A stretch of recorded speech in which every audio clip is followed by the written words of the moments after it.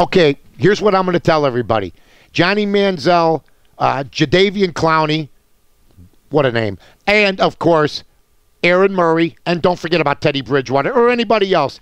You're the Jacksonville Jaguars, okay? And you have the number 1 pick. Please don't tell me you're going to take Jadeveon Clowney, who's averaging like 2 tackles a game, who had that big hit last year and they blew it up. The kid, to me, right now, average.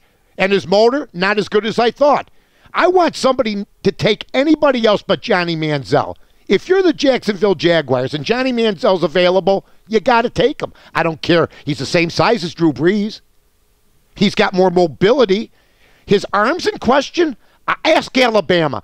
Ask Nick Saban if they think that Johnny Manziel's got a good arm. He accounted for 600-plus yards against maybe the best football team in all of the land. It's nonsense. Johnny Manziel, if they all come out, I wouldn't blink if I'm Jacksonville.